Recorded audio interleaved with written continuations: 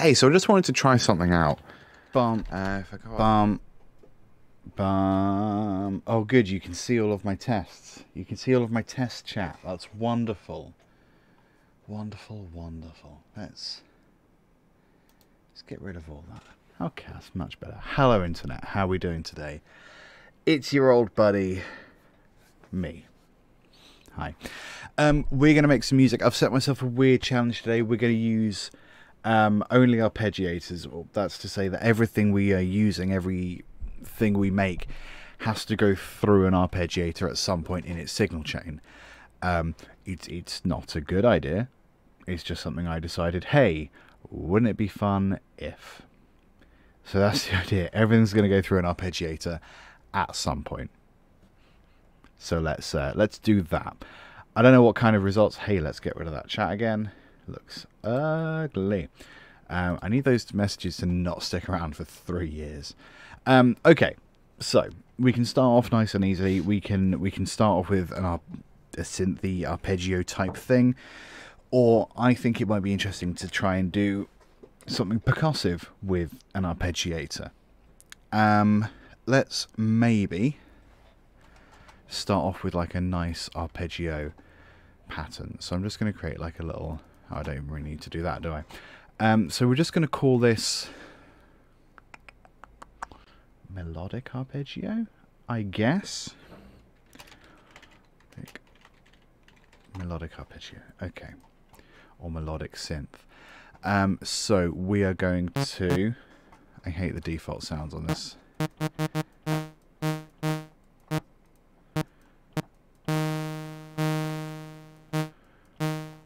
We'll do that, but we'll have quite a bit of glide on it. Cool.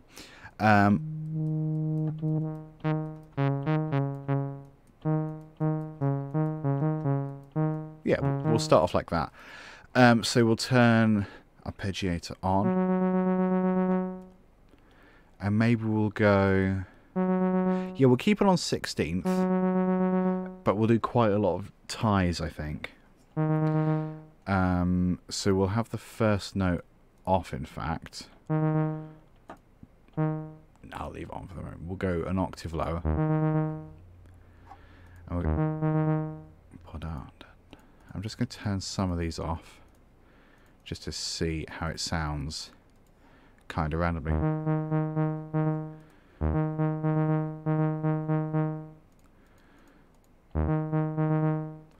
And we're going to try and create a little melody type thing here.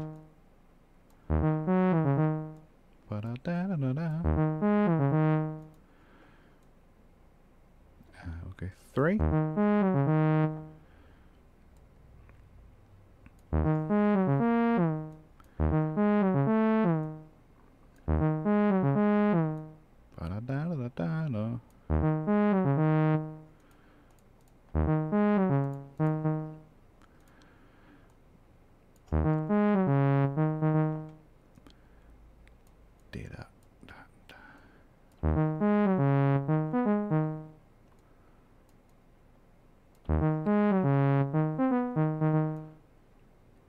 It's just a trial and error, really.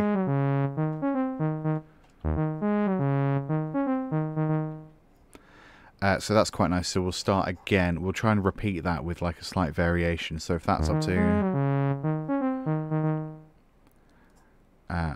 if 18 is... minus 6 and minus 12.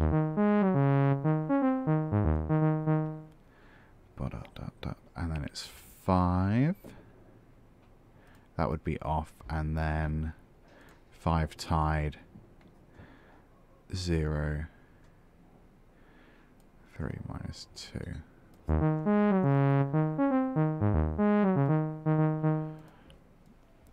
And then I'm just going to guess.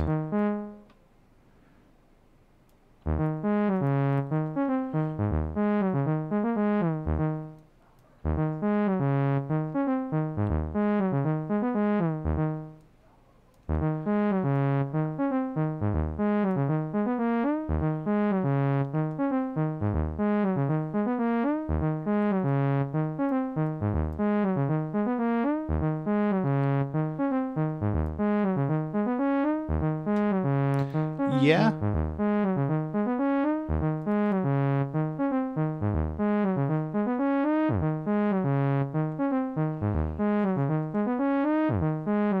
I don't love the end bit.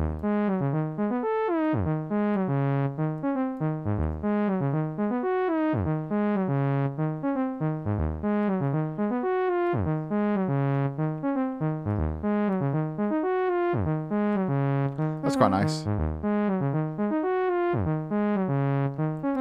Okay, we'll keep it that way. I think we'll keep that like that, and then we'll maybe.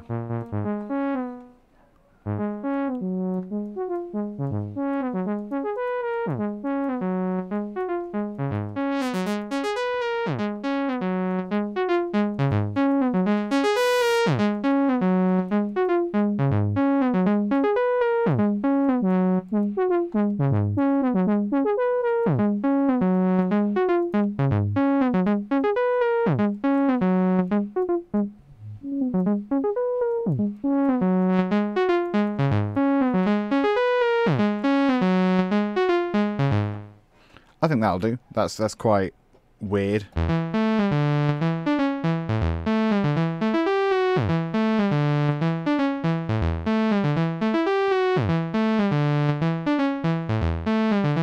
Yeah, we'll shove that in. We'll go F sharp. Why not? Oh, why have things reset themselves? I hate it.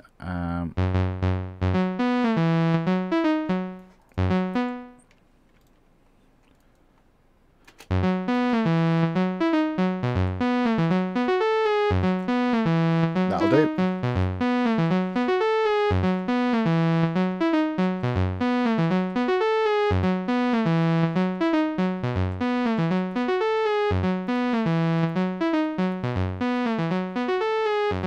So we'll come in and we'll do effects and stuff down the line. So then I guess we do some kind of bass. If I just hold down... Yeah, that's going to be really annoying, isn't it? So then maybe the bass is just going to be like octaves and fifths or something. So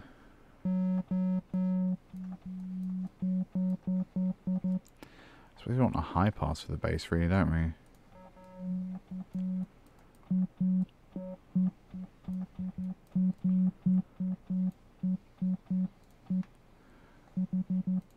Or maybe,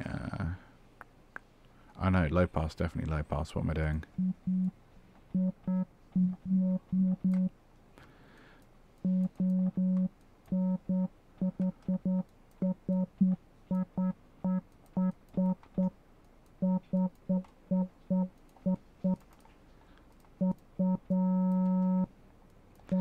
So let's try.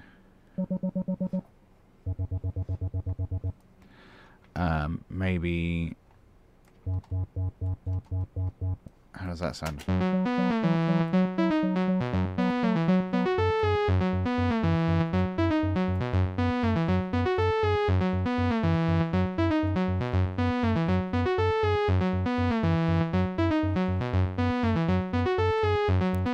Because we could do the same.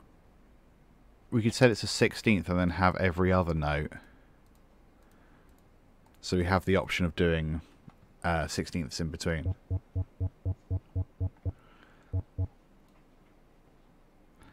So that could be minus, we could go 5, 12.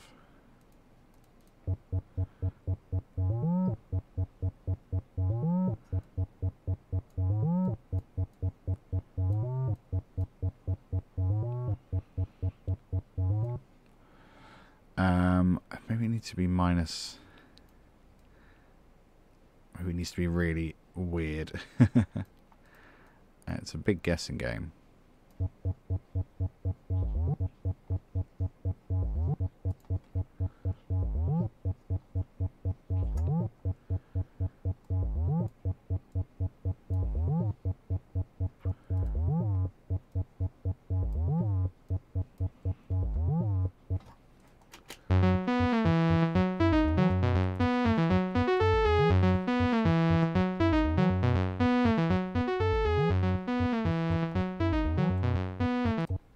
I like that. It needs a little more.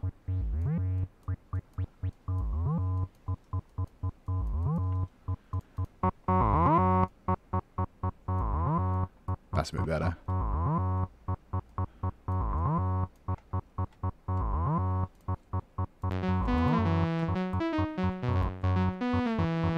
Cool.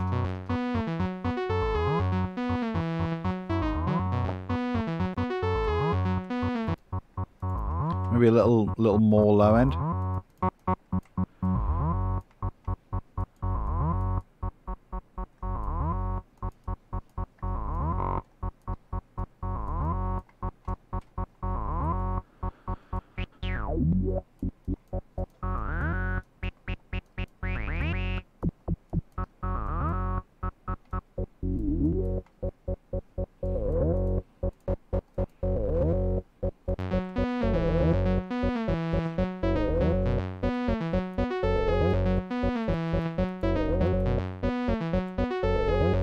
Cool. So we've got those. Let's probably want to do some kind of percussion. So I'm going to try and use Retrolog now to do something percussive. I'm going to give it F sharp, just because I'm not really sure what else to do for the moment. But we're going to change that to mostly noise, I think, or entirely noise. So then I suppose the only problem there, there we go, you don't have any pitch control really. They're the same. So we're going to have to think of something else to arpeggiate, you know?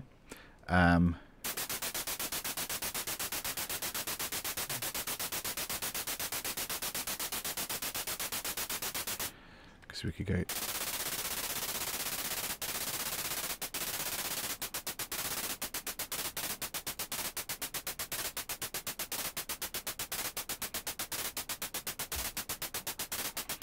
That kind of thing's kind of fun.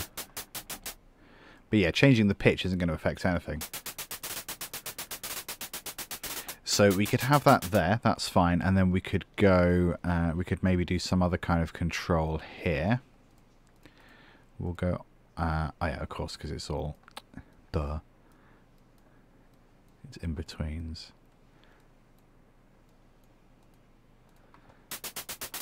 So we'll send that to, I don't know, cut off.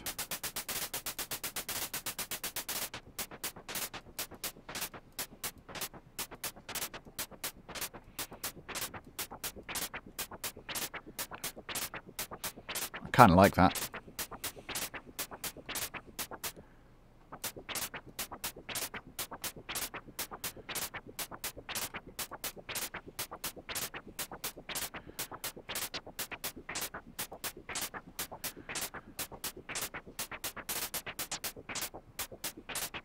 We could always have the cutoff going through like a bit of an LFO as well. That could be fun.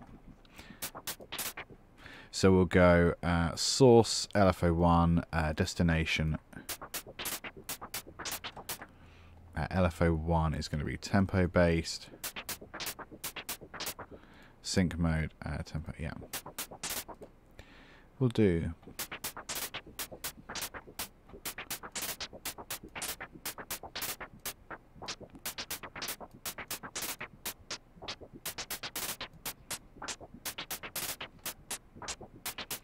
So how long does that last?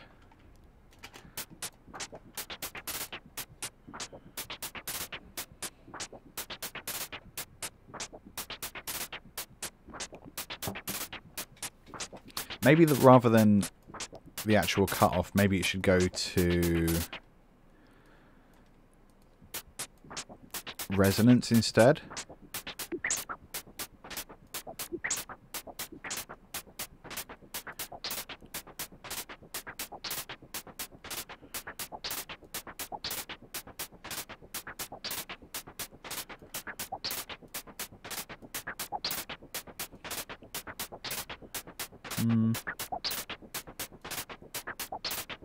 That's kind of fun. I'm into that.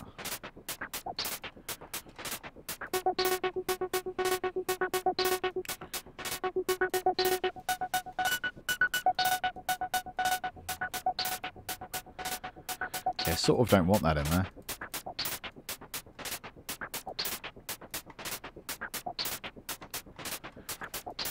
So with everything else, we have...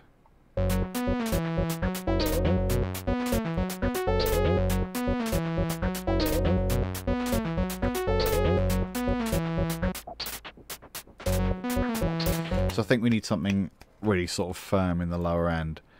So I'm just going to call that hi-hats, because I don't really know what else to call it. Oops, I didn't mean to delete it. I'm going to... It's not really cheating.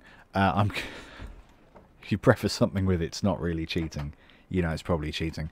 I'm going to look for like a bass drum, and we're going to work out then how to use that kick drum.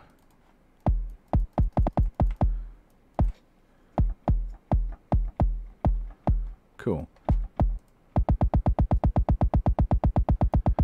So if we go...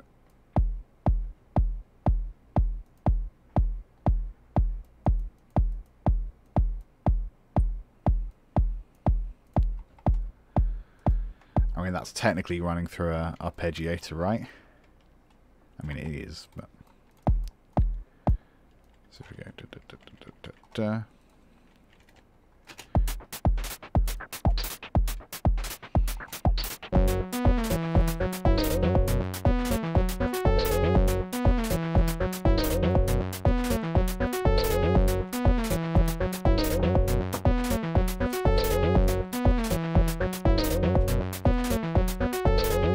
Hey, party of 17. Dev. How do I say your name? Dev Spagus. It's Spagus, isn't it? I know how to spell Spagus. Anyway, hello Raiders, nice to meet you. My name's Liam. We are making a piece of music in Cubase. The gimmick is we are only using arpeggiators. So anything in the signal chain has to run through an arpeggiator at some point. Right now we have, we've got a little silly melodic arpeggio at the top here. So far we've used 4 instances of Retrolog, which comes with Cubase. That's running this silly little melody at the top. We've got a little bass line that actually I'm quite fond of, I might repurpose elsewhere. And we've got this stupid hi-hats thing and a kick drum. Now the kick drum... This is stupid because, like, we are technically going through an arpeggiator, but, like, who's to know, right? OB Music, thanks for hanging out, buddy. Thanks for giving us a follow there. Yeah, thanks for coming along, guys. I'd love to know why you chose my humble channel to raid today.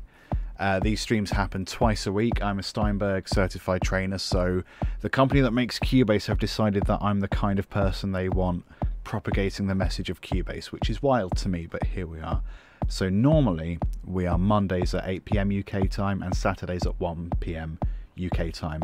I've got a family thing later today, so we're doing it a little bit earlier. Oh, OB Music just came at the right time. Ah, coincidence. Well, the raid's going to take credit for your being here and your following, so, like, don't want to start any beef or anything. So we have 4 instances of Retrolog. I'm actually getting a little bit annoyed with that melodic synth because I've been listening to it for, like, 10 minutes solid at this point. I want to try out something new. This is something that sort of came up when I was teaching Cubase the other day, and we stumbled across this thing that's really awesome that I've kind of thought about but not really put into practice. So we're going to give it a try now. Thank you. I seem cool because I'm a big nerd.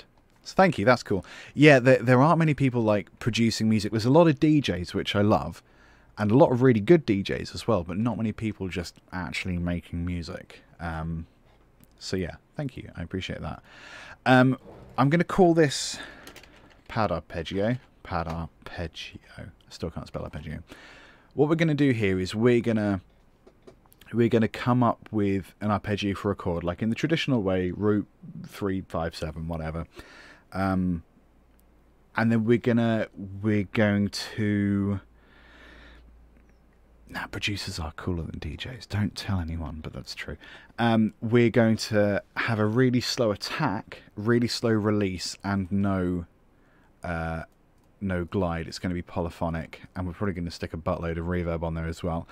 So even though we're playing an arpeggio, technically speaking, and that you'll be able to discern individual notes one at a time, they'll be going past so quickly that it's going to have the effect of a chord. Right? Adam Neely did a video about like liminal space in music, and this is a similar kind of idea. We're sort of in that fine line between the two. So we're going to start off by going real fast. We're going to do a 32 30-second note arpeggio. So that kind of thing.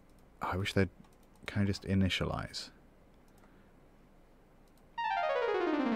That's the opposite of what I wanted. Is there not just an init? There is not an init. Okay. Okay, that's fine. We'll stick there. Oh, actually, yeah, it's got octaves and ones. So we're going to go all the way open to 32, and we're going to add some lower octaves. We're going to add some fifths, which is 7 semitones. Yeah. And we're going to add some minor 2s and some minor 3s as well. Minor 2s. This whole semitone way of thinking really breaks my brain. -2 is a minor 7. +7 is a fifth. I hate numbers. So we'll go for another fifth. We'll go for a third, which is 5. And we'll go for some... I'm not really worrying too much about getting these in a specific order. I'm just kind of playing. There we go. Because like I say, like the speed with which this is going to go past, you're not going to really discern individual notes. You're just going to be like, get an overall impression of what the kind of chord is. We'll go for a +5 and a +7. We'll go for a -2 there, a 7 here. That's quite cool. I like that. So, oh, we don't need a mode, do we?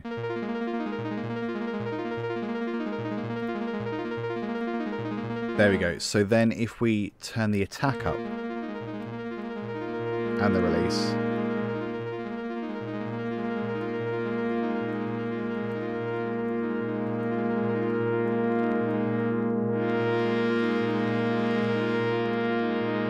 that's kind of cool.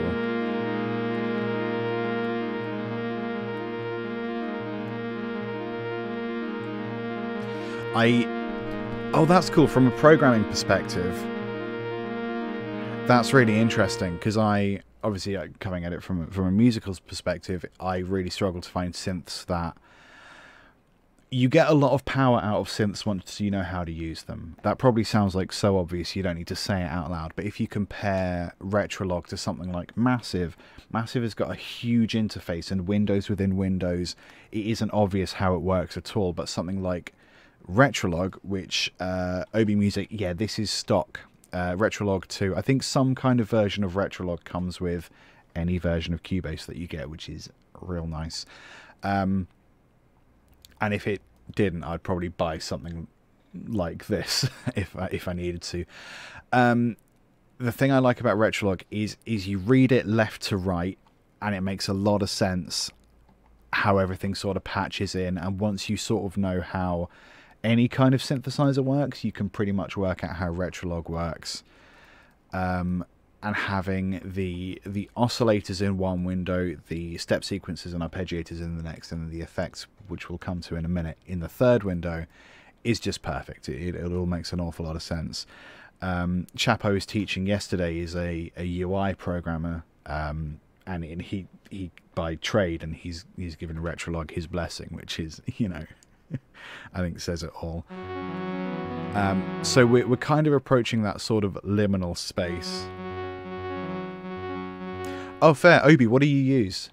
What's your thing of choice? And actually, now that I'm just going to turn this back on for the sake of the people catching us later. I've been having chat problems. I keep changing my set. I don't keep changing my setup. I recently changed my setup in a big way, and since then I haven't been able to get the chat to behave. So now it appears to be behaving. I'm trusting you guys to make it worthwhile.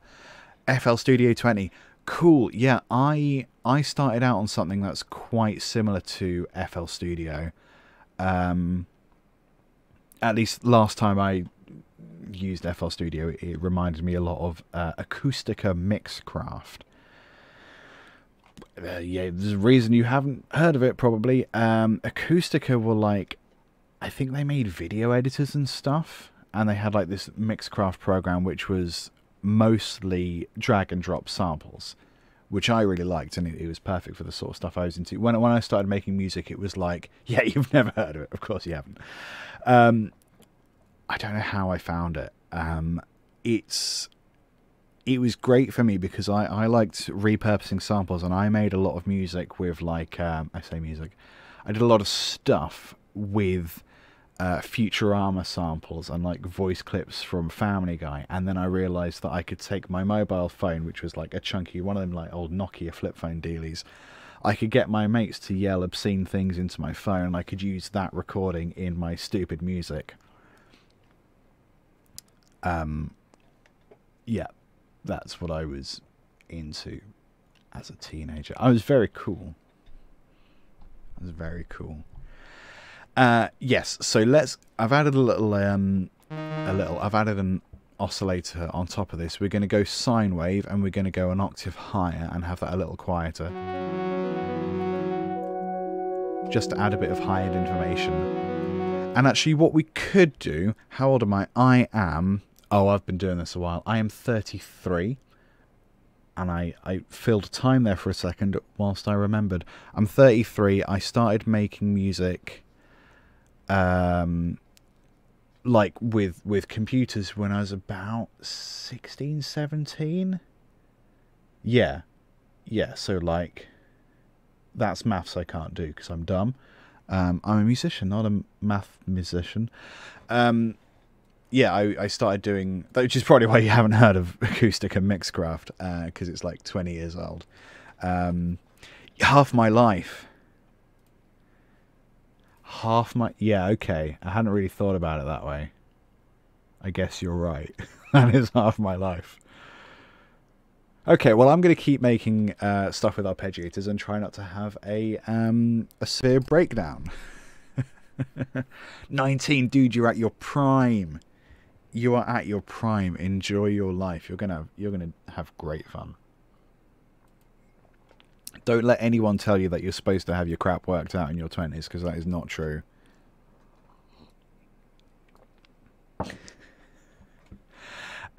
So we've got this higher octave oscillator with the sine wave, which is a little gentler. It's kind of delicate. It's kind of feels like orchestral, like a marimba or something. Oh, no one ever works out what adulthood is. Like, I'm convinced that my parents were just blagging the entire time. I kind of want to be able to crossfade between these two oscillators.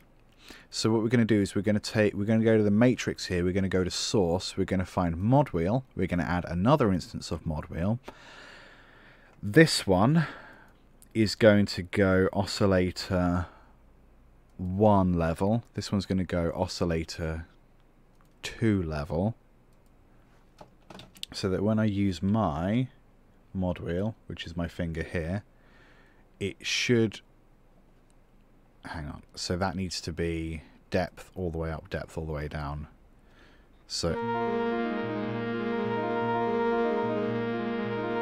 Okay, not quite. Why is it not quite? Do we need to have them halfway each?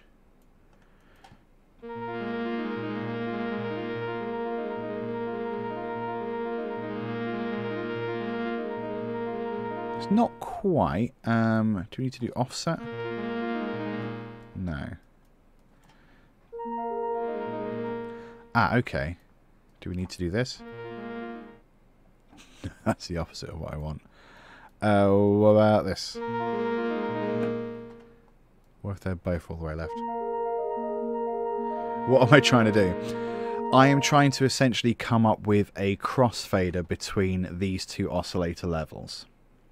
So in one instance we have only oscillator 1 and in the other instance we have only oscillator 2. We've gotten close to it, but you can still sort of hear oscillator 1 there, so maybe that needs to be... You know, I also have decided I don't care that much.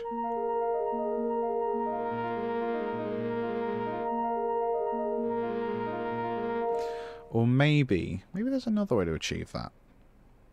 I mean, there almost certainly is another way to achieve that. It's just what that is. Mod wheel's definitely the way to do that, because then we have direct control of it here with the MIDI controller. Oscillator 1 level, oscillator 2 level, oscillator... You know, that's right. So maybe...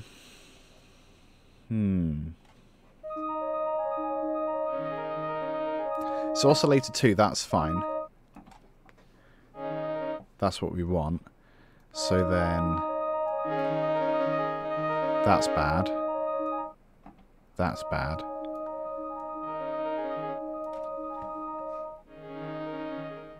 Oh, it sort of dips out in the middle there, doesn't it? That's very strange. Maybe they need to be all the way up. I don't know.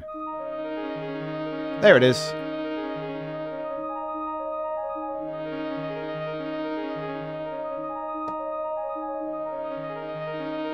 I was thinking of that, but it's something that I kind of, rather than have it go through an LFO, I kind of want to have control of it so I can do it really slowly and bring it in and out, depending on different sections of this track that we haven't written yet. So at the moment we just have a bunch of blocks of exactly the same thing, and this is the challenge. This is the unique challenge when you're writing music electronically or based on some kind of ridiculous idea that you had at 3 AM and you were like, I'm going to make something with all arpeggiators. That's what I sound like when I'm asleep. We don't have any sense of structure. We have two weird things, one cool thing and a sort of little bit of percussion there. We have no sense of structure. So what I'm going to do, I'm going to kick rather than bass. I'm going to put the kick drum over there. That's going to come in there for a bit, and I'm going to colour that orange. So that's the orange section. We're going to have this little pad arpeggio thing. That's going to come in there. Maybe the bass is going to join it here. The bass is going to carry on. The arpeggio is going to carry on for a bit. We're going to put the silly thing over there. Whatever that is. We're going to colour that. I don't know. It's green. It's going to be orange. This is going to be yellow because it's like orange. And I'll talk about my colouring system in just a moment. Hi-hats perhaps should come in maybe there. Yeah. I use colours to indicate sections in music because that's how my brain works. A lot of people will have the tracks different coloured. That makes sense as well. For example, I know that my face is in the way here, so perhaps, for example, you could have your drum kit parts pink, you could have your melodic information blue, and you could have your bass purple because it's halfway between pink and blue. I don't know. That's fine. I'm not worried about this half of the screen really at all. I mean, part of the reason my things look so organized is because I make music on stream quite a lot, so it needs to be kind of visual for people to be able to like follow and learn. That's the main reason really.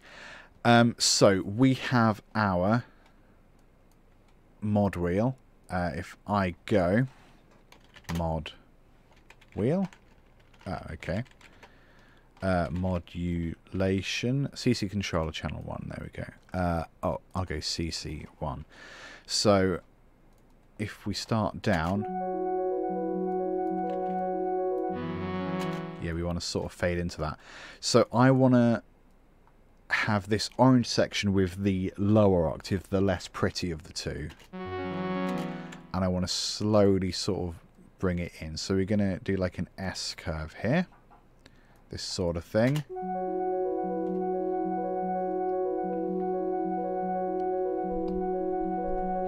While we're waiting for this to fade in, there's a handful of you watching at the moment. I'm not going to lie, this is more viewers than I have most of the time. These streams happen twice a week. My goal is to teach music production through these live streams. If that sounds fun to you, give us a follow and come hang out Monday, 8 PM UK time, and then next Saturday, and then forever. Drop us a follow. I promise it will basically be worth your while. If you have questions about music production or music business, or guitar is my main instrument, but I spend most of my time producing and teaching. Thank you. Can't say your name. Kororix. I'm dyslexic and I can't talk. Thanks for the follow, buddy. Appreciate it. If you have questions about music production, about Cubase, about guitar, about signal chaining, about music theory, music composition, I'm a big nerd for all of that stuff. Or even if you have questions about live streaming or any of the kind of hardware we're using, just bring them along. It's going to be great. We're going to have a good time. We're going to learn how to make music. It's going to be real silly. French pronunciation. Oh, correct. That doesn't help me. I'm not French. Can you spell it phonetically in the chat for me? That would help. We're going to do a little bit more because we've got like a nice mod wheel thing going on here. The Toulouse donut. See, that's something I can pronounce. Yeah, the thing about being an English speaker. The thing about being an English speaker is that we don't get taught languages at school. We technically get taught like French or Spanish, but we don't value them in our school system. We don't really value our school system, if I'm honest. It's a miracle that I'm alive still. But like, yeah, we don't get taught why it's important to learn other languages because, frankly, it's a miracle most of us get to school in the first place. English school system is a big mess, man. I left a job in education about a year ago because it was a terrible time, and now I'm here. We've got the mod wheel set up. I wonder if it's going to be possible to use the mod wheel to also add or remove some sort of ambient effects, you know? So let's have a little look. I don't know if we can actually send this destination to... We've got buses. I don't know why we have buses inside of... Perhaps what we could do, rather than using effects inside of... This is the sound of me trying to think out loud. I wonder if we could add a plugin, and then we could just tell it to also listen to the mod wheel. I don't know. Let's try it. Let's go. Delay ping pong. Ping pong delay is like my favorite delay. We'll go dotted eighths because we're fun. We're going to go most of the way spatial. We're going to have a little bit of a filter there. Can I...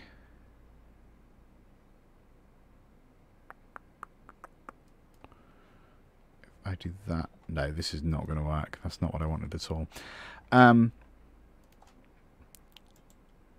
Mix automation track. Oh, you know what? We'll just fade it in. It's fine. It's absolutely fine. OB Music is also a fluent English speaker. Our language is an embarrassment, man. It's such a stupid hodgepodge, and we don't even teach it good. Funny.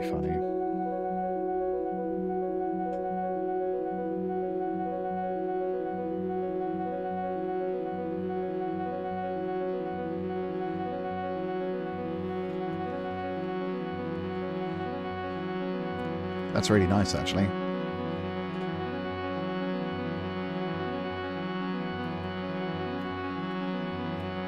Oh, I like that a lot.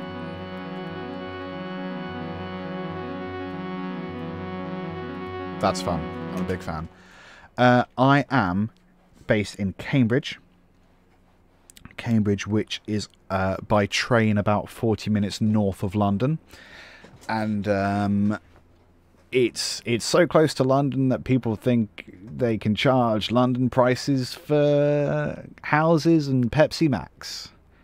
I need both of those to live. Yeah, Cambridge has this like outside outsiders think Cambridge is incredibly affluent and wealthy because we have a bunch of like prestigious world-renowned universities, but like most of the people that actually live in Cambridge are dirt poor. Like we see none of that money, like none.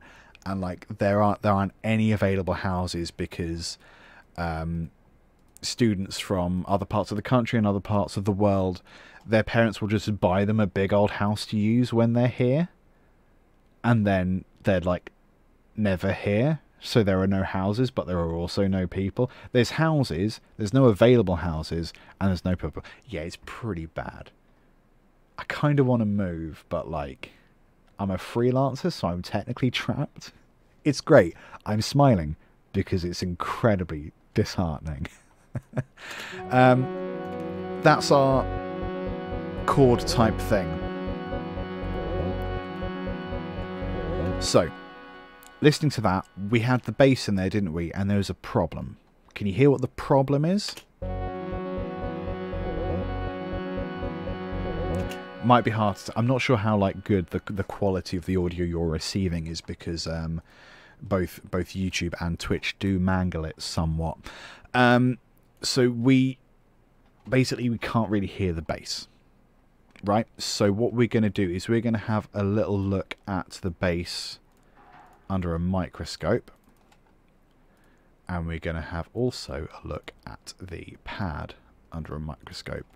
Now I've got a tiny bit of EQ happening already on the pad arp. You can see here I'm just cutting out a little bit of low end. That's just housekeeping because like that is going to get dirty basically. We want more space for the bass, so anything that's like percussion that isn't a kick drum, synths that aren't basses, anything electronic, in fact anything that's playing harmonic or melodic information that isn't in that low area, I just do like a high pass, like a really low high pass, just to get rid of some of that information. So let's loop an area. Just going to keep it bass and pad for the moment. So actually we can see our first problem is that this pad is incredibly loud.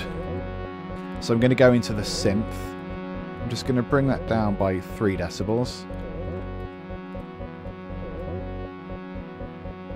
That's helped our problem.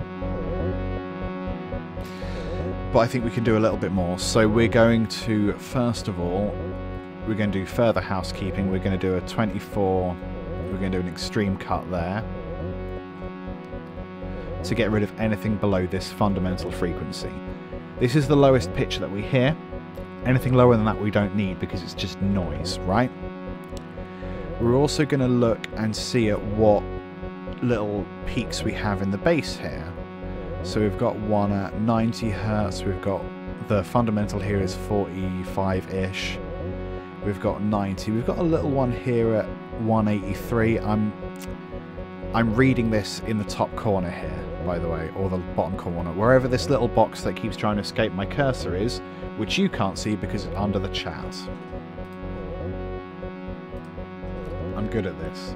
I'm really good at this. So, this little white box that keeps moving whenever my cursor tries to go near it, that's going to help us discern what frequency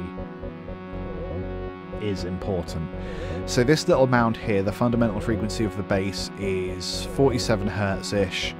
This next one is 92. We've got another one here at 185, and we've got a high one here actually at 544. So we've got like 1, 2, 3, I'm going to say 4 important peaks here, as opposed to the arpeggio, which has got just an ass load.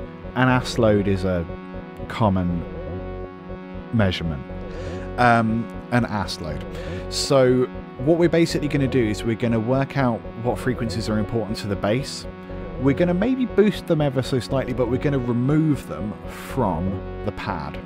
Okay, so this 45 hertz one, if I increase that a bit, ooh, that's the feel it bass, you know? So I don't want to boost that too much, but it is really satisfying. I'm just going to do like a tiny cut behind it as well, so we don't get much lower than that. So 50 hertz, we actually have already cut off anything below 50 hertz. OB Music, you're welcome to come along anytime. Like I say, these streams happen twice a week. Bring questions, you know? I spent 8 years, actually no longer than that, spent 8 years working in education, and then I've been teaching guitar and music production for like 12 years, oh, like half my life. Oh, this again. I like teaching. Ask me questions, it's all good. So we've dealt with that 46 hertz thing, because there's nothing here, right? What's this next one? 100.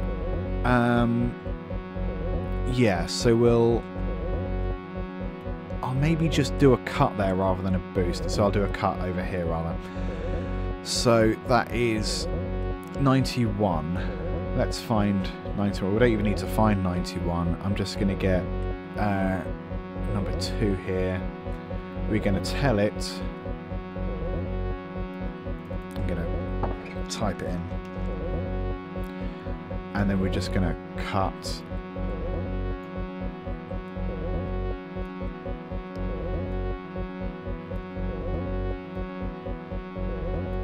That already feels like it fits a little bit better. So we've basically cut out space for the bass. It rhymes, that's fun. Oh, the bass is also quite loud. Oh, because we did a big boost there. Okay, so we'll bring that down by 1. Okay. What else we got? We've got this peak here, 182. So we're going to go 182, and we're going to do another bit of a cut there. And I also want to get this little peak here, because that's where like the that's like a nice little sort of, I think that's coming out because of the distortion, but it's like a nice, it adds like a bit of brightness and high end and shine that if we get rid of, it just sounds boring. So I've got the tiniest peak on that, the tiniest little boost there. So I'm going to widen that out a little bit. Cool. So that is 512. So we're going to go here, we're going to go 512, and we're going to have, there we go. This is a bit loud still, so we're going to bring that down. Yeah, there we go. So if we, oh god, we spent so long working on just 2 tracks here. If we turn those frequencies off, if we turn those EQ plugins off, it's messy. It just fits a little bit more. It's like doing a jigsaw right, you know? So that feels really good, and now it feels very strange to have turned it off suddenly. So we're going to keep that as is. We've also got the hats and the kick here. So let's just have a little listen to this section as is.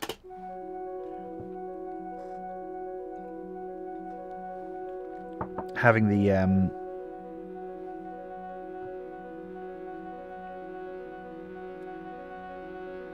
having that delay fade in is really satisfying.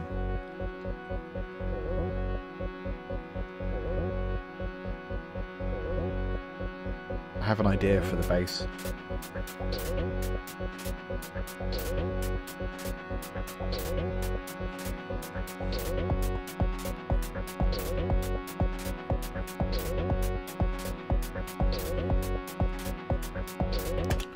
Cool.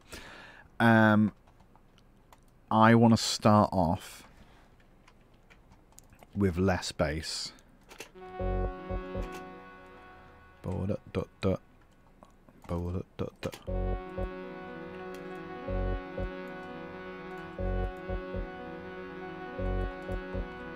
Let's try that.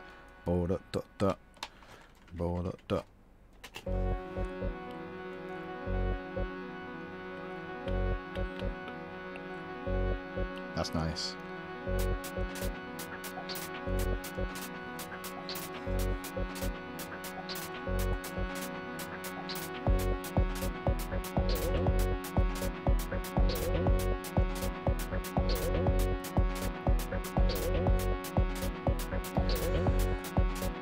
So we've had that F sharp for ages. It might be nice to change the chord slightly, you know?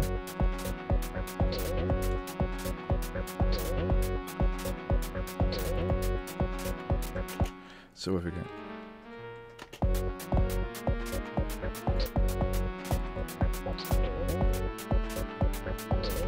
So the problem, not the problem, the challenge is that this pad is a -7. Yes. So not to get too into the weeds on music theory, but basically if we have a chord that is a -7, there's only if we're sticking diatonically, if we're using the correct notes, the notes that are allowed to us, and we're not doing anything chromatic, we only have the root, the 4 and the 5 chords to rely on, because those are -7s if we're in a minor chord, if we're in a minor scale. So we have F sharp itself, we have B, and we have C sharp. So we only have 4 chords when we're using this thing. So that was, go C sharp and then B. See how that sounds.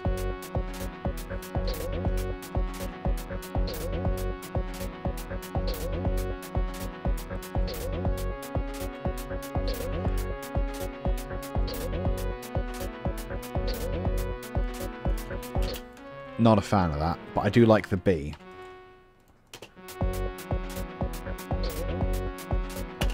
What if we just have like a B at the end of the phrase? Like that.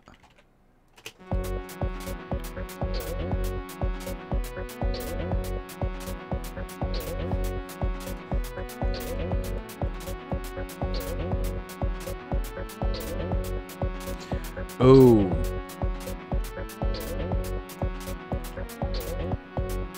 Okay, so that A isn't technically allowed, because if we've got an F sharp -7 chord, if we went up to A, that would be some kind of major chord. But it sounds cool, so we're not going to worry about it.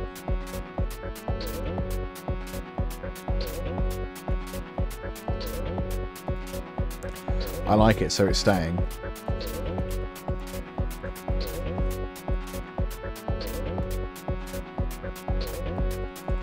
We're also going to change up the bass slightly when we get to about halfway.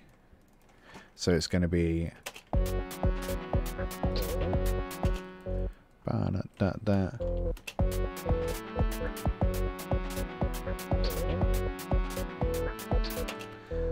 That should go up to A as well, shouldn't it?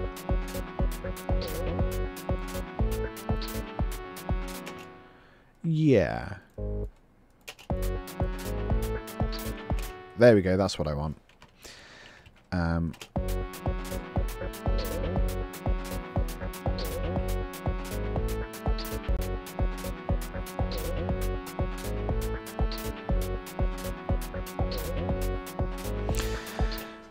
we're missing a little bit of something. I think we're missing snares. So I'm going to duplicate this kick. Snare. We're going to find a snare preset.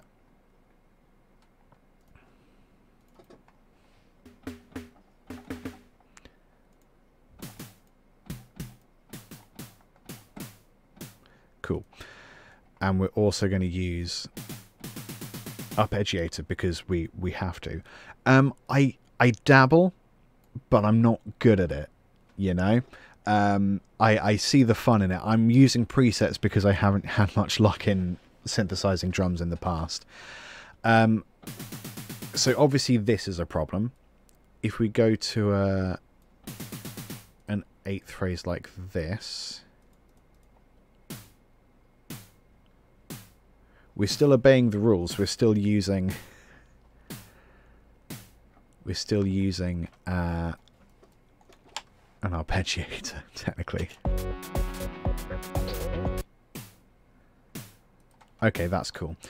Let's change it up a bit. I'm going to stick a... Ooh, not that much. Just to get a little bit of pitch information in there.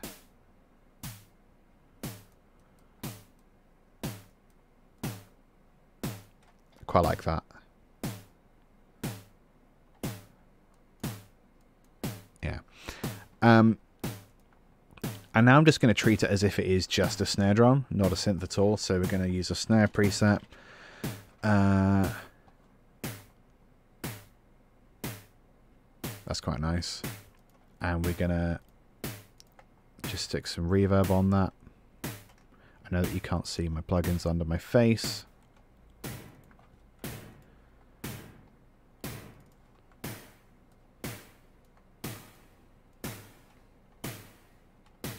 That's cool.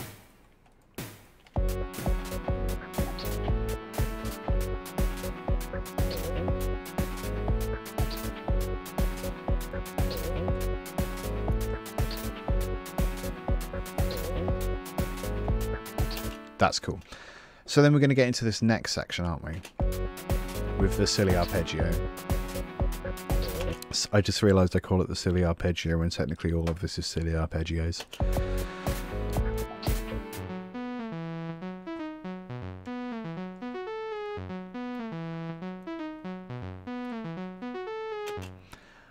So I think that's weird.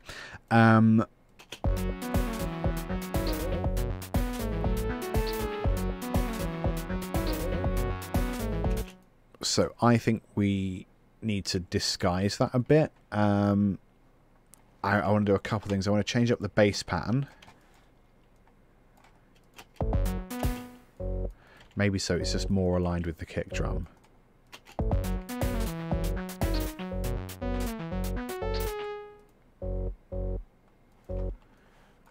If we do something like that, perhaps.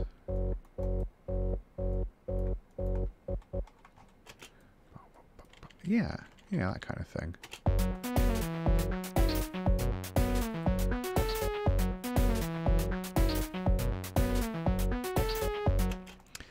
I'm going to do that half as often by just gluing these pieces together, and then Control D.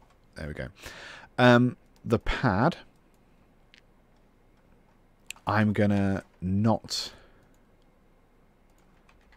go up to the A. We're going to do this, and we're also going to go back to like the original sort of higher up phrase. So I'm going to start that transition about here. Does that blend?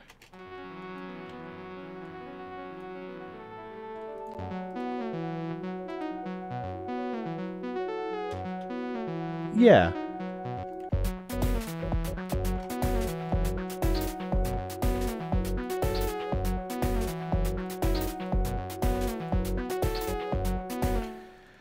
Because then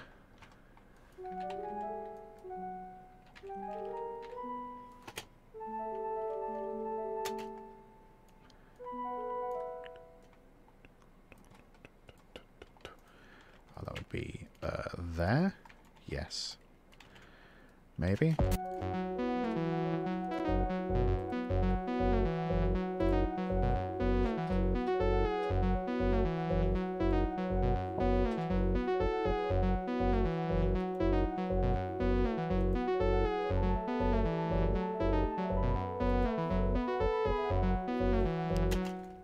The bass needs to follow the arpeggio. So we're just going to go bop, bop, bop, bop, bop, bop, like that.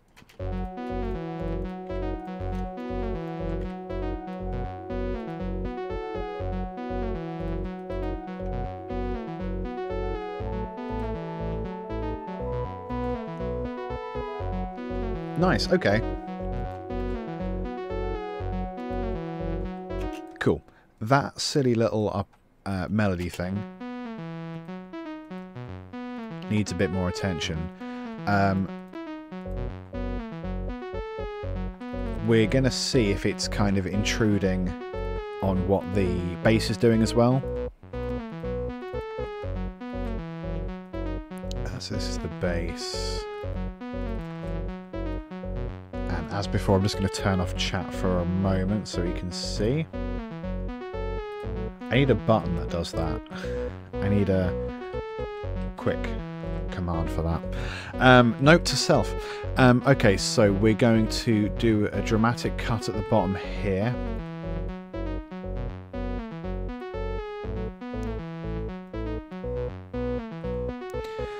So that low end isn't really coming into it. That's not really factoring in. But I'm going to do like a bit more of a... just cut out some of that information.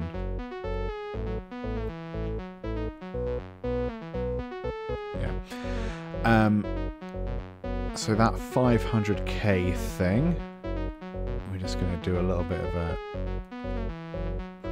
So maybe we can get away with raising that.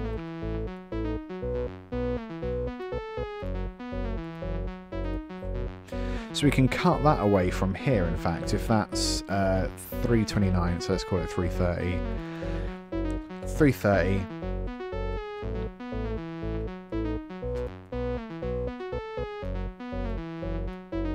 So again, now we're making the bass compensate for the melody. Everything lives together in harmony, pun intended.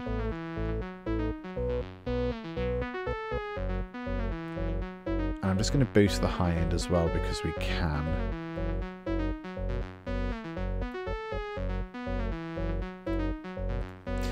Now we can get silly with effects. So I kind of want to do stereo delay. So what we're going to do is have a slower one in the left ear and quite a fast one in the right ear. I think that sort of thing.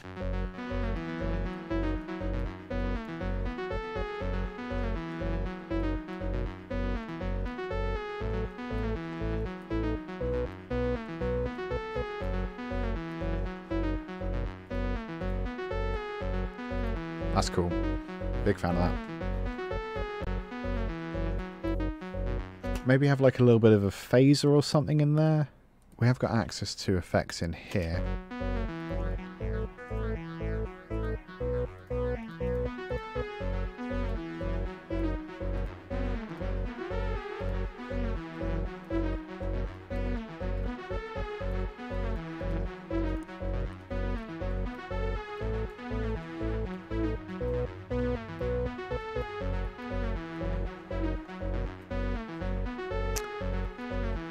Maybe phaser.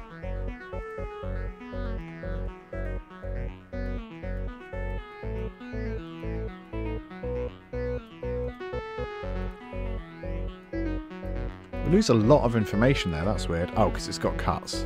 Duh.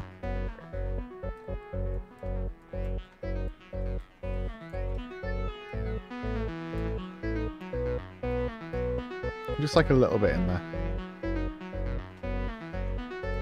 I want it more aggressive now.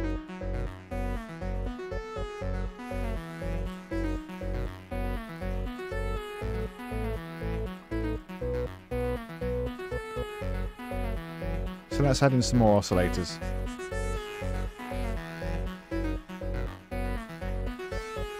Yeah, there we go.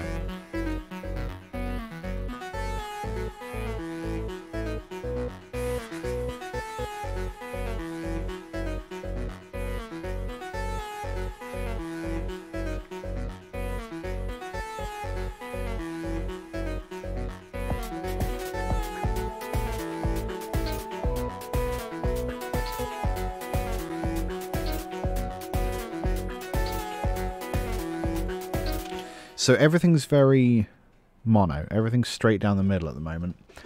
I'm going to take the hats. I'm going to shove them off to the side. And we're going to go right 72. Pad arpeggio, we're going to put it slightly to the left until this melody comes in, at which point it's going to modulate. We're going to automate it quite far off to the side. Standard panner. So then we're going to shove it over 72 ish left. That's just to make space. That's all that is.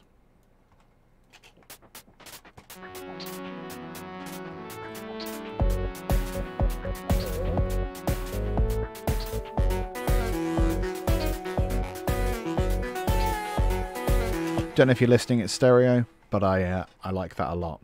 I'm also going to bring the volume down a tiny bit for that section. We were at -4, now we're at -8-ish. Yeah, wonderful.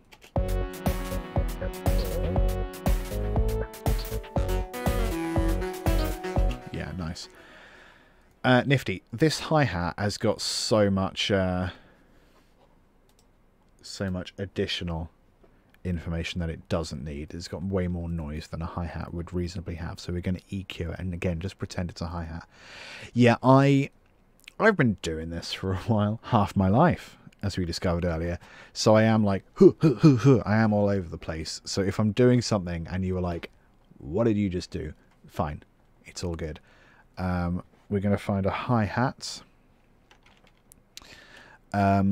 I have found that one of my USPs, my like unique selling positions as a composer, as a producer, is that I work real fast.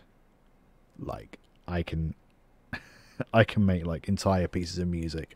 I mean, that's what these streams are. Like I go live for up to 2 hours and kind of have a finished piece of music or pretty close to at the end of it. So yeah, like that's how I'm trying to like stand out in the wide world of musicians. That's a lot better. That's brighter as well. But what I'm going to try and do is look out for like natural peaks and try to like accentuate them. It's like a little one there as well.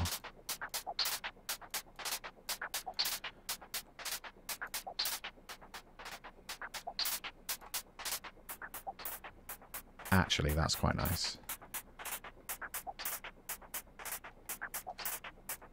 Yeah.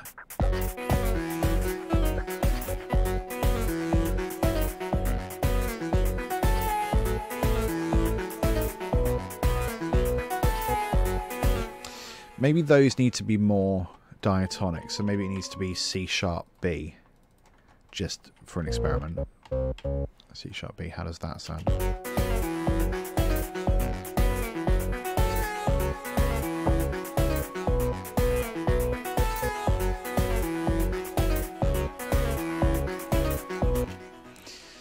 Maybe.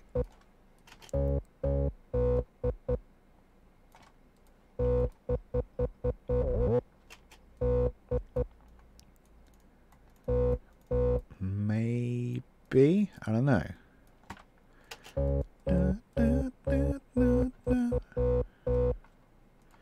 Yeah.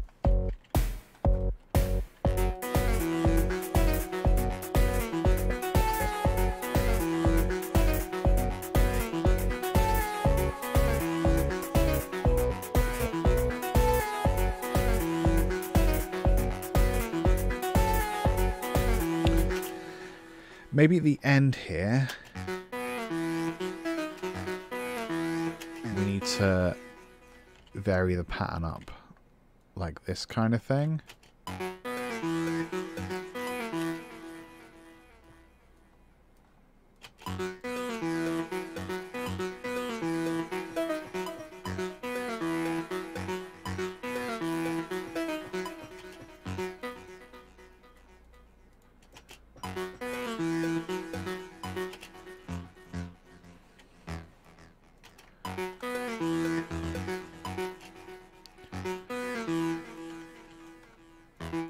I don't know, what about that? Yep, screw it, why not?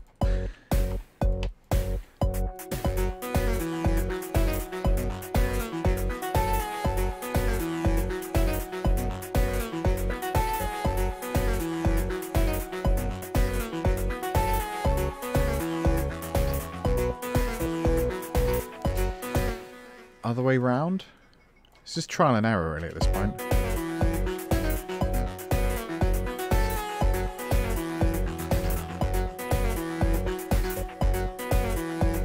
That'll do.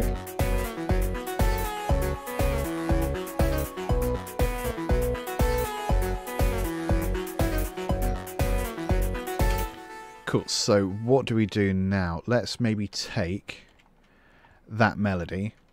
We'll have like a little kind of emptier dropout kind of section. Da, da, da, da.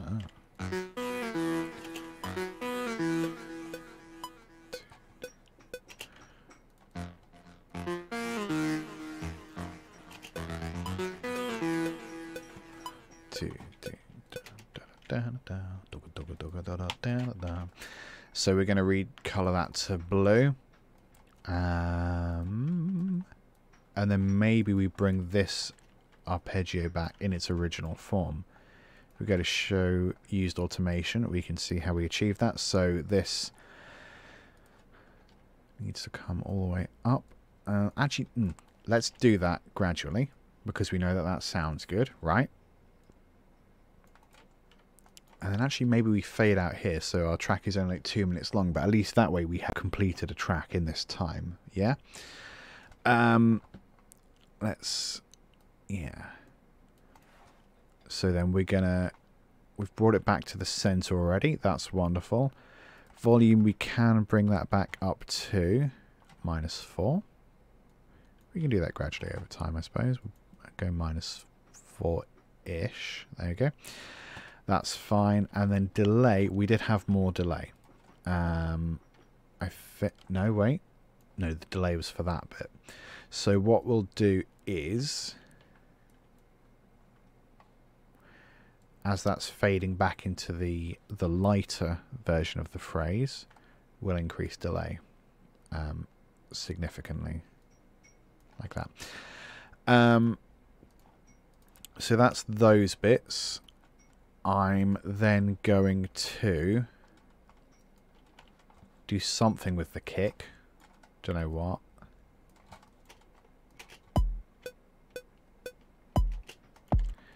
Maybe bomb bomb. 2, 3, 4, 2, 3. That's perfect. Cool. So I'm gonna copy that a whole bunch. I'm gonna color that blue. I'm keeping this orange because it's orange over there. I'm not going to have bass. I'm not going to have snare. Actually, we did have this lighter bass section, didn't we? Which I quite liked. So we'll shove that there.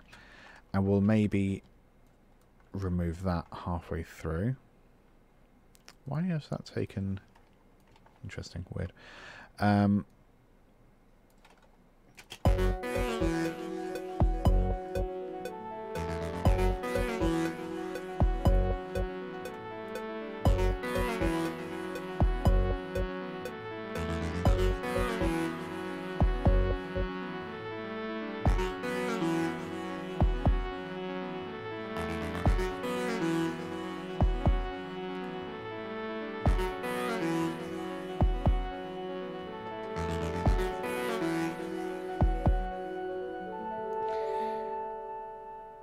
I'm hearing something with kind of filters and stuff.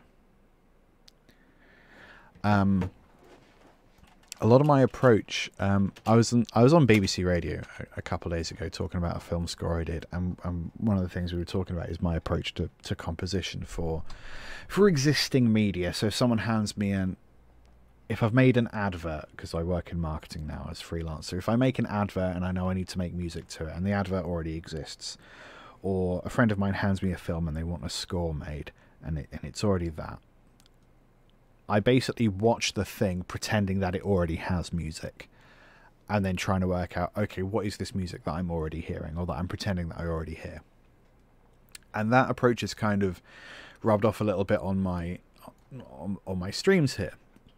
And quite often I'll think, oh, I can hear this changing, even though it's not changing. But what I mean when I say that is part of my brain is just telling me that that's the thing that needs to change. And that's one of the benefits of having done this for half my life, is that at a certain point your intuition just sort of takes over. And a little bit is like audio muscle memory of like, well, every time you've done this kind of thing previously, you've done this kind of thing and it sounded good. So we're just going to humor that bit of my brain.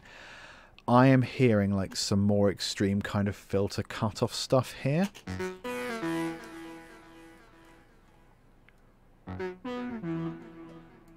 Is it upwards? Is it more resonant? Maybe it's more resonant or more of an envelope. I'm just going to loop this bit because there's a bit more going on.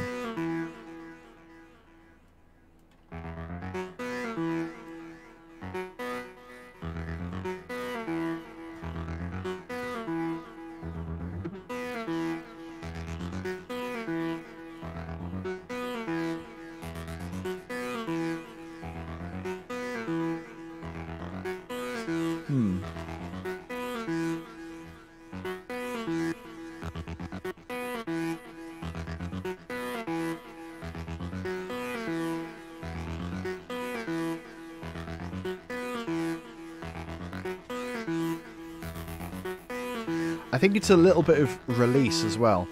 Cubase has this wonderful feature now where if you're using a stock plugin of some kind, so something that comes packaged with Cubase, you can right click on any parameter, any button, any knob, and show automation track, and then it just pops up here, and you can do all the automation stuff. Normally what you'd have to do is you'd have to click here, you'd have to go to more, you'd have to go, I want to go to this thing and scroll down and find it. Can't do it. Too much time wasted. So I'm a big fan of that. So we've got that. Let's also have the cutoff.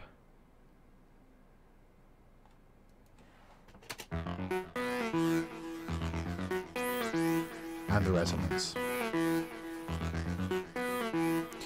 So for this section, we're just going to increase all of those things. We're going to decrease release. That's resonance, my bad.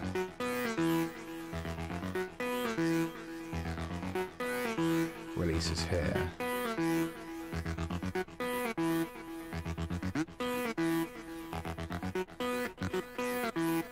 Cool. Cut off. Yeah, we'll do that as well. So if we just let it play.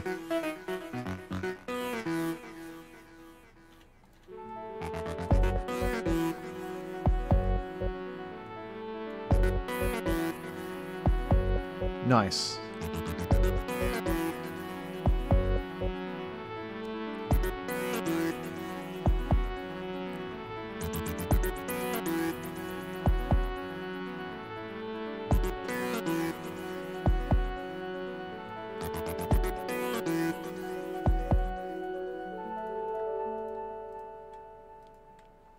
Maybe have just one more at the end there.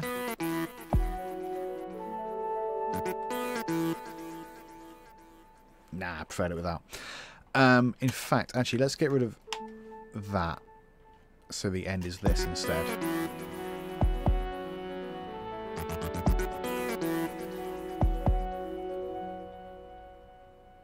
That's nice. I like it a lot. So Let's have a listen start to finish, and then we're just going to think if there's anything else we can add. Bear in mind anything else bearing in mind anything else we're going to add has to have some sort of arpeggiator. Yeah?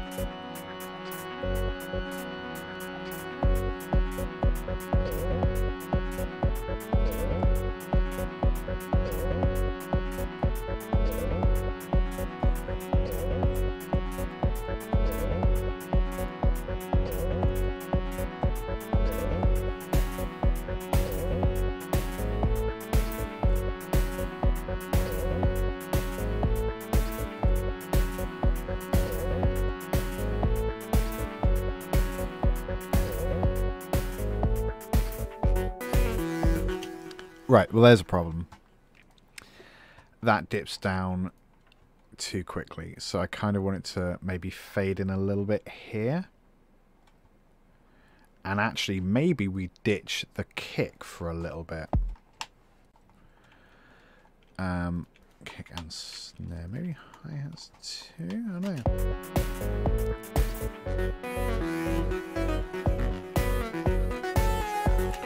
And bass.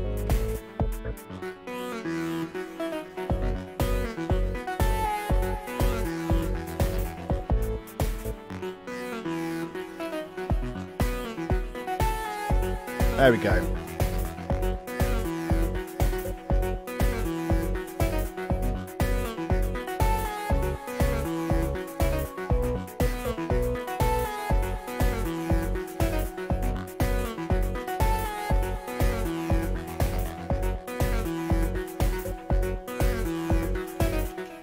Maybe those do need to be the other way around.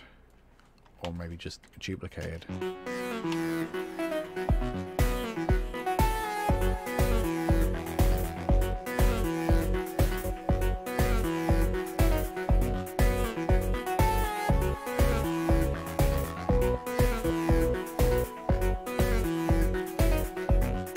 Now, what I'm hearing, what I want to be hearing, is that at the very end, I think. So I'm going to cut.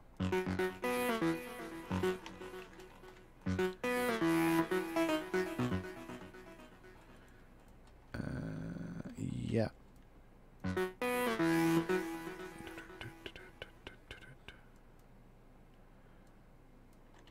Oh man, do I want to become famous? Yeah, of course I do. That's why I'm doing Cubase and not Minecraft right now. Obviously I want to be famous. Asking a musician if they want to be famous. How dare you? Ah, good old spam. Road would be without spam.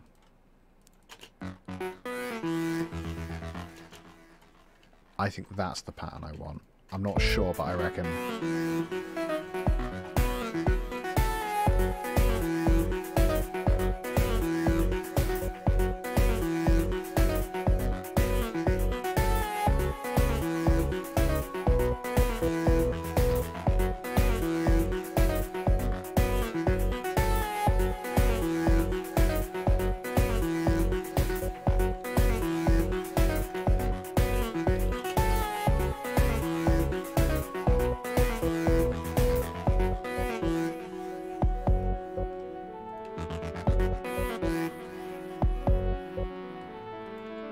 That's although at least their username says lazy, so it's like, yeah, that's a lazy username, that checks out. They've got their whole brand worked out.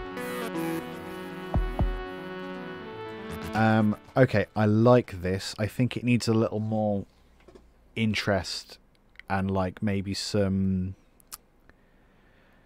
sweeps sort of like filter changes or something. Yeah, they got you. They won, buddy. Obi versus the bots.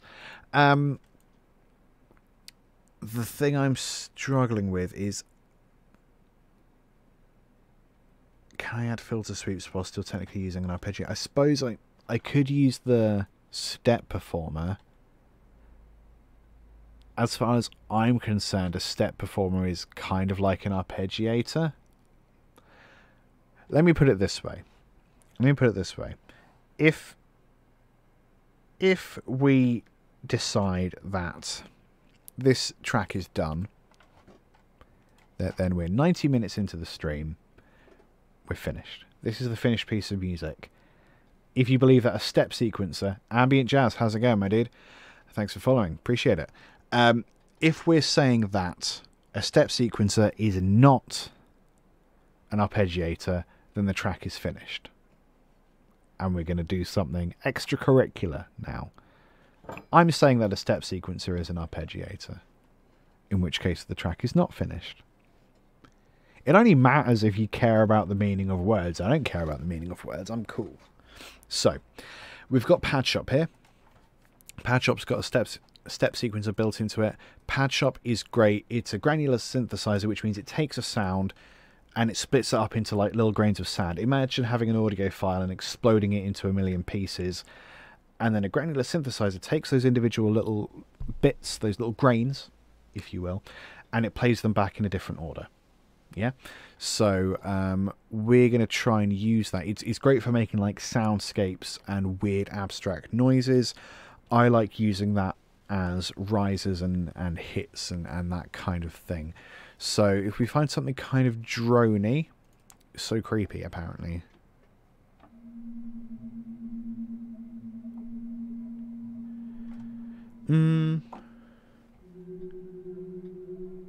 That's not enough information there. I need something a little noisier. So if we go musical effects, maybe?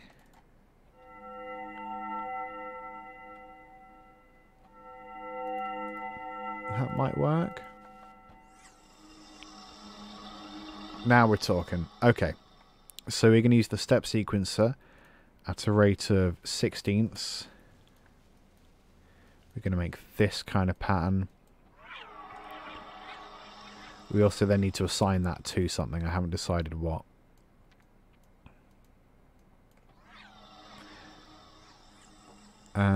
We're going to send that to... Oh, slope amount. My bad. I don't want any slope. We're going to assign that to cutoff. Look at how easy that was.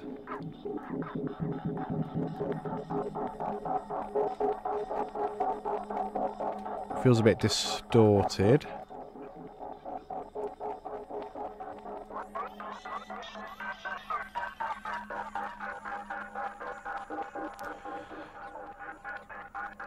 We're also going to... We're going to use an LFO here to do something with... something with the level.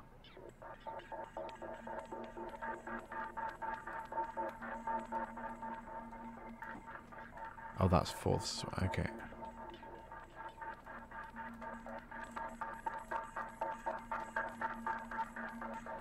Yeah, I quite like that.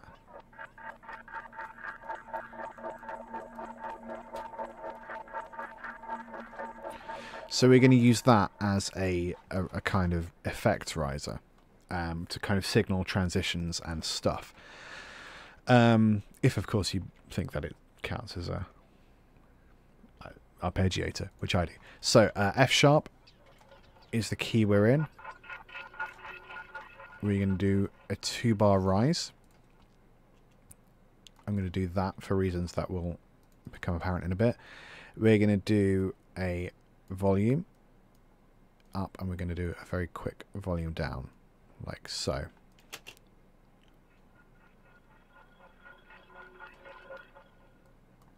Yeah. We could go longer than that. Yeah, let's do that for fun. So it's going to be quite a long riser. That's fine.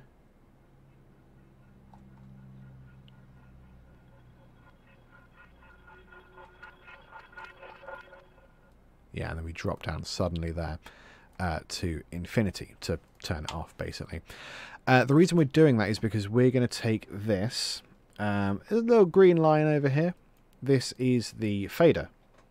So any effects that we have above this green line are then altered by the volume fader, which is this. Anything after is not. So if I put a reverb here, we're going to get reverb up to this point, and then we turn the track off, we lose the reverb. If I put reverb or delay or something here, that's going to carry on at this point, which is what I want.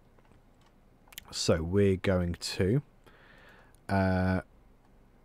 do reverb, we're going to use Roomworks, and we're going to set it to a bit. I'm going to filter out some of the lows.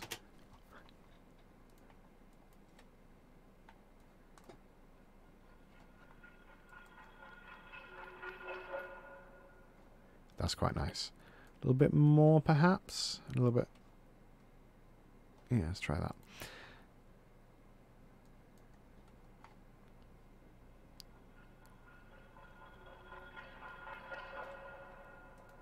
Fun.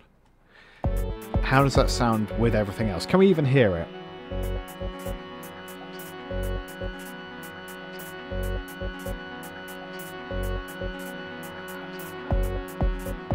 Oh man, it's so subtle. I quite like it. Maybe we have that Arpeggiator. Maybe we have that a little more extreme. Yeah, maybe we just set that like that. More resonance.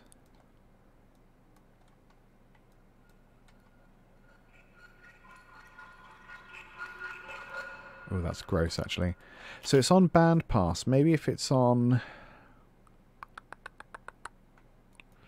Maybe if instead of bandpass, it was on high pass?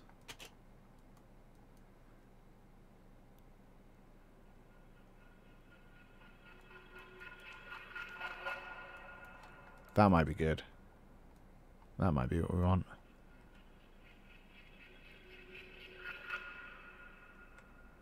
Yeah, I think.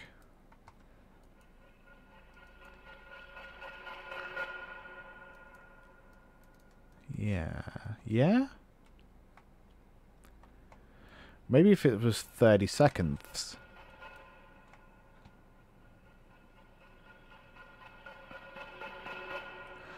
Oh, okay. Right. What we're hearing, in fact, is mostly this. I guess.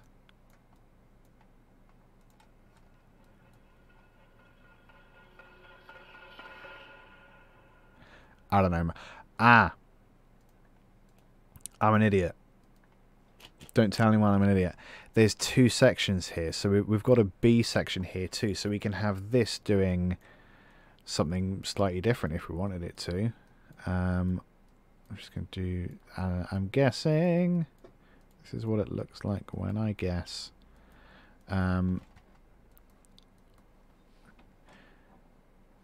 So you've basically got two layers to patch up that works simultaneously. You've got the A level, the A layer, and the B layer. And you can crossfade between the two. So at the moment we're on B. Oh, that's not assigned to anything. Let's assign the layer. I need to turn the... Ugh. We're so close to having something cool. Right, hang about.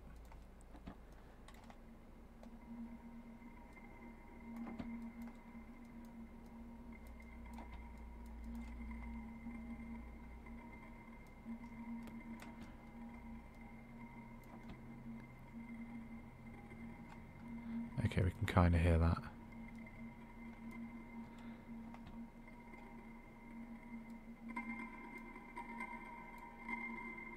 Yeah, fine, whatever. We'll do mostly A. Cool, fine, whatever. Don't care.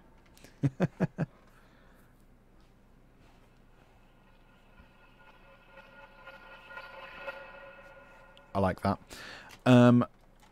So the reason I've made this a bar longer than it needs to be is so that if I duplicate that, we get the fader down as well, right? Because otherwise we wouldn't. So I'm going to copy that. I'm going to put that here as well.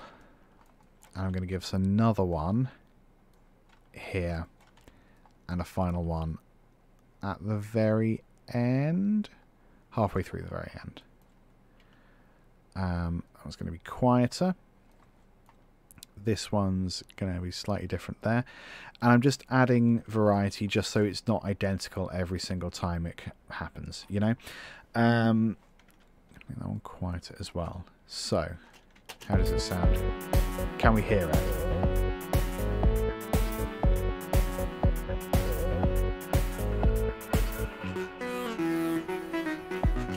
We can. For this bit, in fact, it might be nicer to have like a longer tail.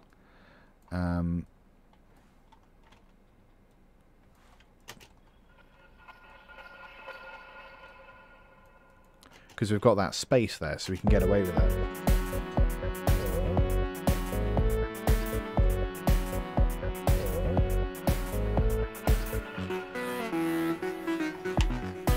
I like that.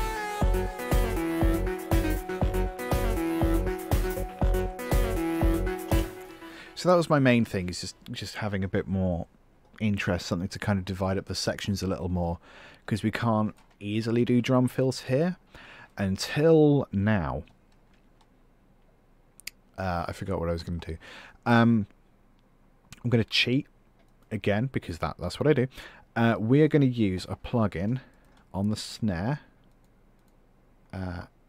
Ill-Formed Glitch 2 VST. One of my favourite VSTs. Does all kinds of buggy, weird stuff. I'm going to use it to do a big drum fill. Let's have a little listen to snare. So it's there and there.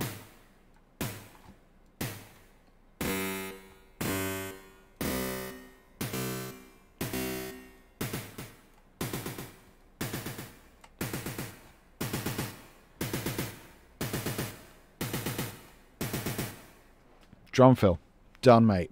Completed it. So we're going to use the mix function to bring in and out that snare drum, which is silly, but I quite like it. So we're going to go insert glitch to mix. We're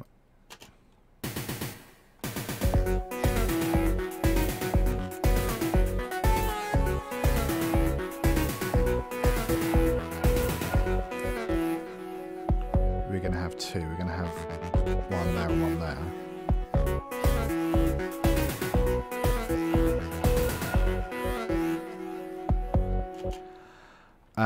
Oh, hang on. We have an opportunity to do something slightly different, like that. That might be funny. So rather than the first one being a da da da da, it might be like a da. Let's listen.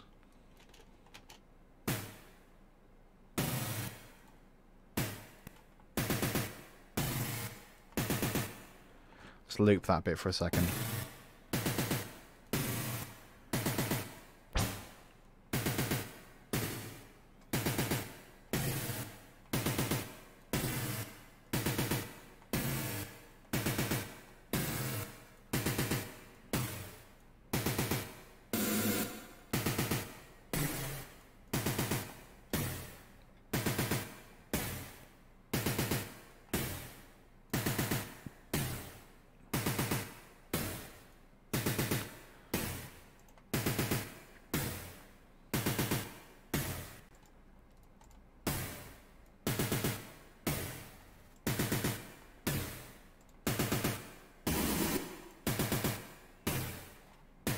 That'll do. I'm going to do the same thing kind of here, just have that little repeated note there. So that's a fun way to cheat the system and get drum fills when you technically can't really have drum fills.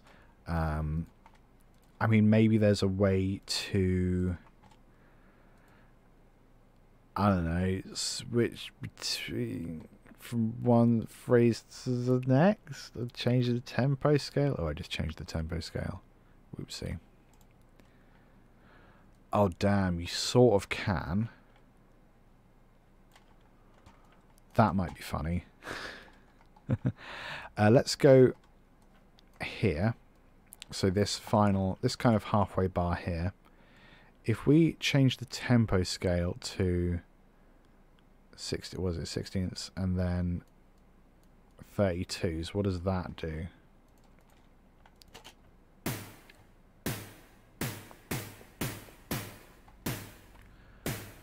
That's kind of cool. And I would never have thought of that.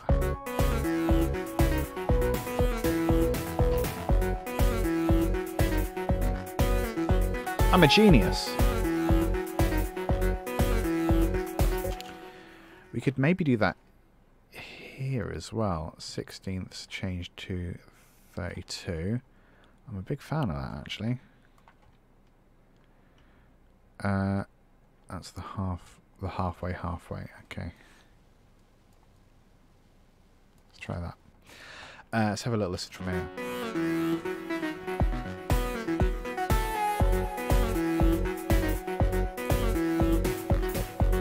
There we go. That's fun. We cheated the system. Ooh, that was weird. What was that?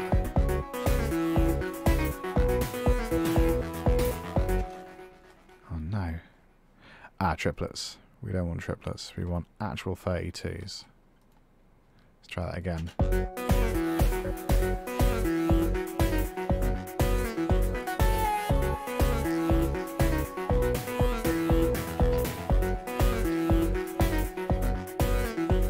So we can add a little bit more variety to that by maybe removing the hi-hats in those sections. Like so. Is that stretched across? Oh, it is. Let's do that.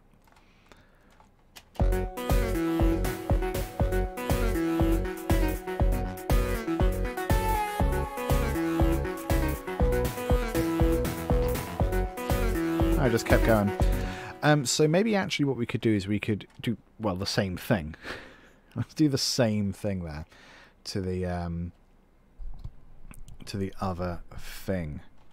I'm really sorry, folks. I didn't see those comments come up on YouTube. So to answer Jazz Dude, hey, how's it going?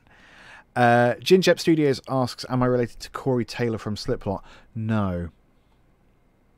Nor Taylor Swift. Or anyone else called Taylor.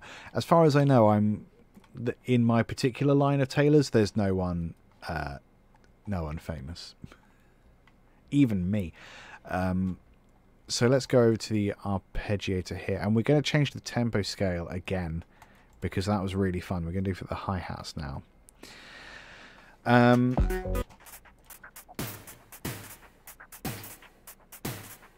So maybe if we in fact go. Oh, that's volume. That's not what I want at all. You can't also see what I'm doing. Haha. Tempo scale. So we're going to do the same thing. We're perhaps going to go... Crap, what was it? 32s. Yeah. 32s. Perhaps here we'll go slower. How does that sound?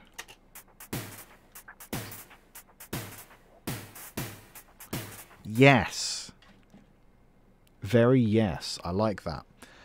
Let's see if we can use that maybe here as well. So that was that was eighths, which I'm a big fan of. Maybe here actually we go to fourths.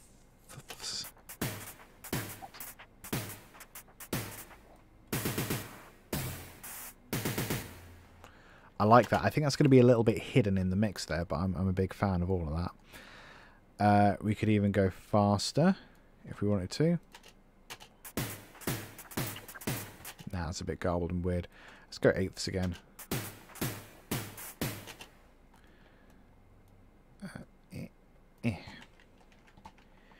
Yeah, maybe we'll do something with that in here as well. So 38 eighths there, yeah. I like that. And we'll go 16ths here.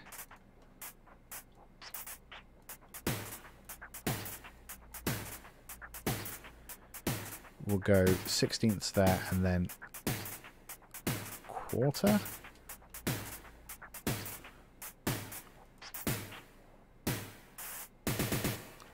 Yeah, that's kind of fun actually. I'm into that. I will remember that next time I do anything in my life. In fact, let's do that same thing. We'll listen from the start and we'll just see if anything springs to mind as being good and repeatable or just kind of bad. Hopefully nothing's just kind of bad.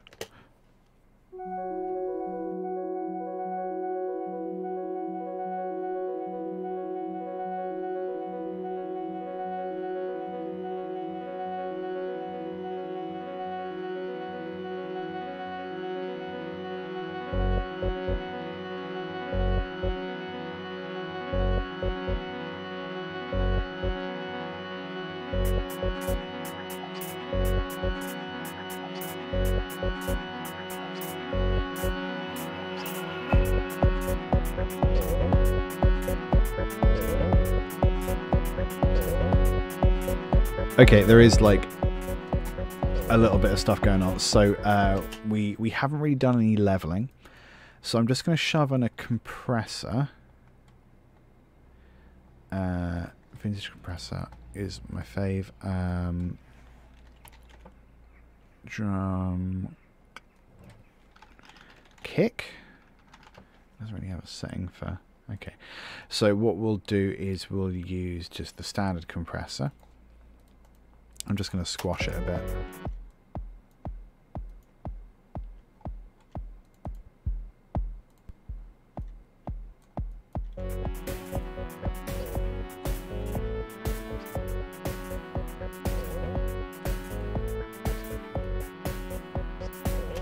Cool.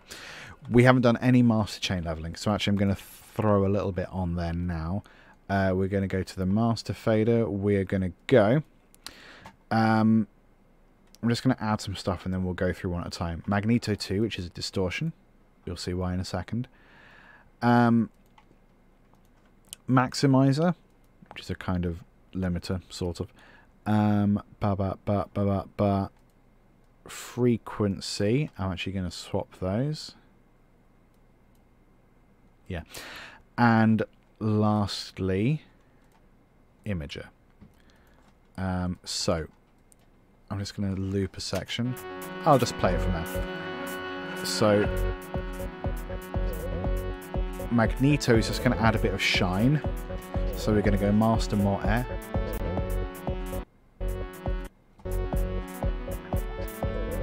You can see we're peaking a bit. So I'm just going to bring that down a bit here.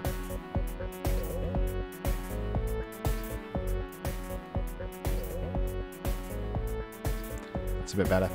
Frequency, we're going to go master, demudder. That sounds a lot better actually. Maximizer, again we're going to look for a master preset. Master dynamics, but dynamics are cool. We're going to turn it down a little bit.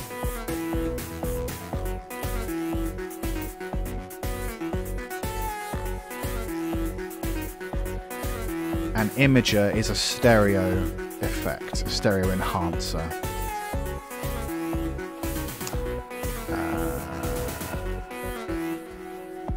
I'm just going to turn the width down to 0 for the lowest frequency, anything lower than 100 Hertz.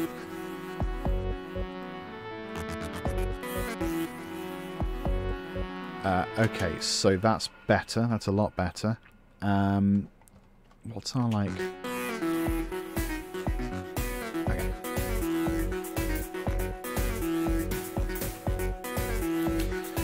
I'm gonna do a little bit of automation here. We're just going to automate the mix of the maximizer because I want this green section to really pump and I want everything else to be kind of calmer by comparison.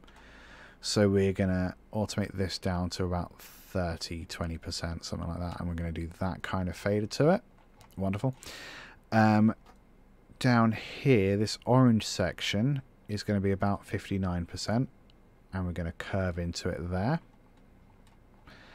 And then below here we're going to be low down 30 again. So basically that's just going to control our overall compression, I guess. We've got a limiter, but we're not using it ramped the entire way. So this is kind of, this green bit is the most compressed section we're going to have. The rest of it is kind of a little gentler, and the intro and outro is kind of fading in and out to kind of control the overall dynamic, make it feel more like a song, more like a performance. Let's start again and see what we got.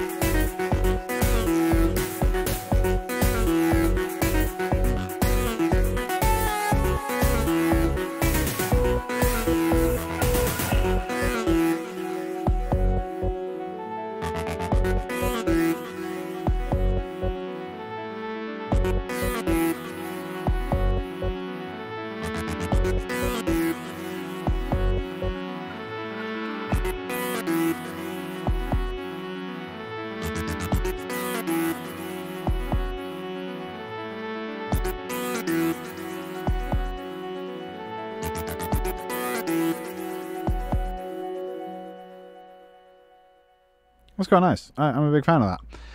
The lead synth comes in quite aggressively. That's not the end of the world. Folks, I'm going to set up a little raid, as there's a handful of you here. None of my favourite streamers are online currently. I think because I follow a lot of people that are performing in Edinburgh. So they're all off doing cool stuff. We're going to take a punt on this dude, Paul Entertainer. It looks like he's playing guitar. It looks like he's got about 30 people watching, so we're going to give that a little nudge. Thank you so much for hanging out. If you're new, it would be rad if you gave us... Oh, that's my voice from earlier. It would be rad if you gave us a follow, if you're watching on Twitch, or a subscribe if you're watching on YouTube. I go live twice a week. I do music stuff, and I answer questions. Bobby was a bye boy. Hi, how's it going? You've followed just in time for us to leave. Oh, you're probably one of the people watching. Sorry, I'm being really dumb today. I'm not normally dumb. I'm sometimes dumb. Thanks for hanging out, everybody. I'll be back Monday, 8 PM UK time. And then 1 PM Saturday next week, which is the usual stream time. Although, if more of you are around earlier in the day, let me know and I might be able to adjust that. LTGuitarist on all the platforms. You can send me money. Ko-fi. You can commission a new work from me as well through Ko-fi. I spend most of my time on Twitter. I also do hang out on Instagram. I don't really do Facebook. Facebook's dead, isn't it? I need to go before I slag off all the digital platforms. Thanks and bye, I guess, is what I'm saying. You can through Ko-fi. Bobby was a bye boy. That's how I do feedback. I don't really do live feedback. It's not really what this channel's for. Maybe one day. I don't know. But in reality, probably not. Anyway, bye. bye.